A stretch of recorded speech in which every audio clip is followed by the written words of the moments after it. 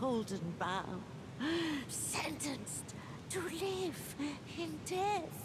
Calling Godwyn a scion of the Golden Bough is not just a poetic way of confirming his golden lineage. This line is filled with a lot of surprising nuance and meaning, and could even shed some light on what could happen in the DLC, assuming it happens in some type of spirit world. The phrase is a subtle nod to the Aeneid, where in order to travel the underworld, Aeneas must pluck a golden bough off a tree. That lets him book passage with Charon, the ferryman of the dead, and then later allows Aeneas to enter the Elysian fields, imagery that the game also uses. Oh, and Virgil compared the golden bough to mistletoe, so this makes the video a holiday special.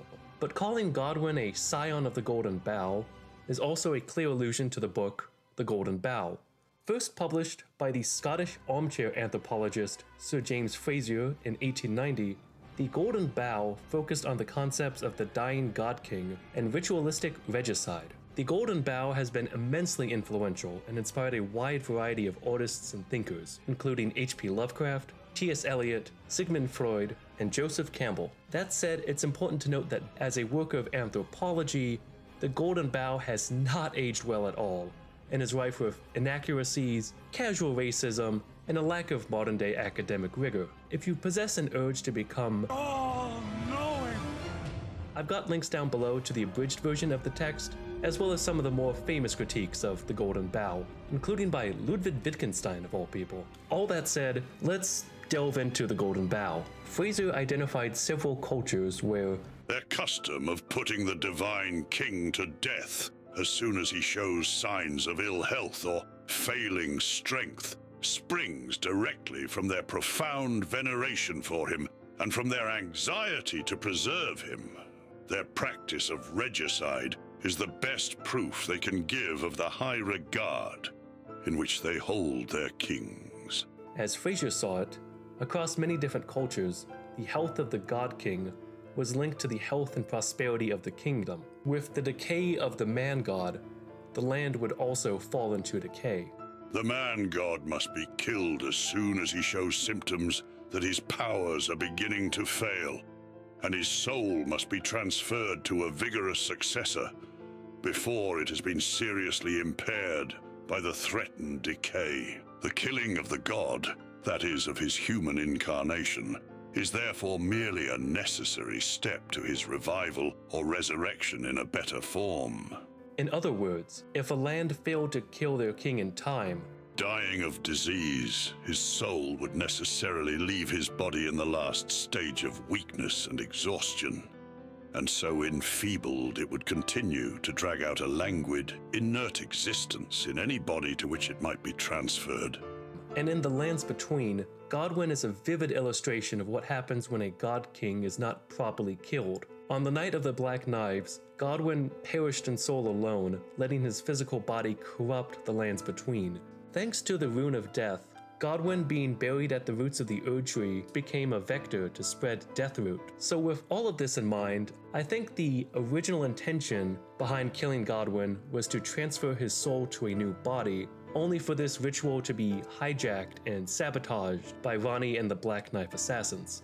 One thing that's always stuck in my mind is this dialogue from the finger reader. Oh, my poor sweet lordling should have died a true death.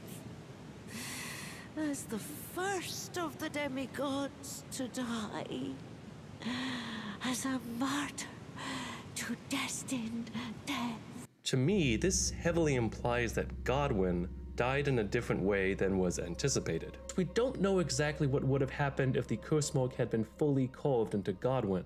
As the curse mark tells us, it should have taken the form of a circle. So I don't think breaking it into two pieces, what happened to Ronnie and Godwyn the Golden, was necessarily the original intention behind the curse mark of death. I'll also point out that the completed curse mark is different from the mending rune of the Death Prince, since the latter had to be gestated by fear. What's also intriguing is that in the lands between, a person's mind seems to be separate from their soul. I'm basing this on the Twinned set, which tells us that the D-twins are of two bodies and two minds, one single soul. So while Godwyn is soulless, that doesn't necessarily mean he is brain dead.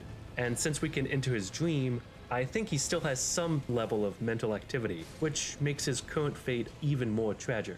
Now, if the idea was to transfer Godwyn's soul to escape his body, that raises the question, what was happening with Godwyn? I think Godwyn was infected with Deathblight before the Night of the Black Knives, and he may even be the patient zero for this disease. For starters, all of America's children that we know about were born with some type of affliction, whether it's having omen horns, eternal childhood, or the scarlet rot. So it always seemed a bit odd to me that Godwyn was somehow born completely unscathed. As we also see from Roger's questline, Deathblight accumulates slowly, so there would be time to try to come up with a plan to fight Godwyn's disease. We also never get a clear glimpse of Godwyn below the waist. What's more, Godwyn is also known as the First of the Dead, the same title given to Grave Lord Nito, who was linked with miasma, disease, and being toxic. As for how he got this affliction, what makes the most sense to me would be meddling from the outer god of the Deathbirds, since those can inflict deathblight. We also know from the Golden Epitaph and Castle Soul that Miquella tried to give Godwyn a proper death and to revive him. And through Miquella's unalloyed golden needles, we find out that he was already trying to counteract the outer gods of rot and the frenzied flame. So I could easily see Miquella fighting against yet another outer god to help his brother. Thank you so much for watching. I'd love to hear what yins think, so let me know down below. I'd also like to thank everyone who supported me on Patreon or through YouTube memberships.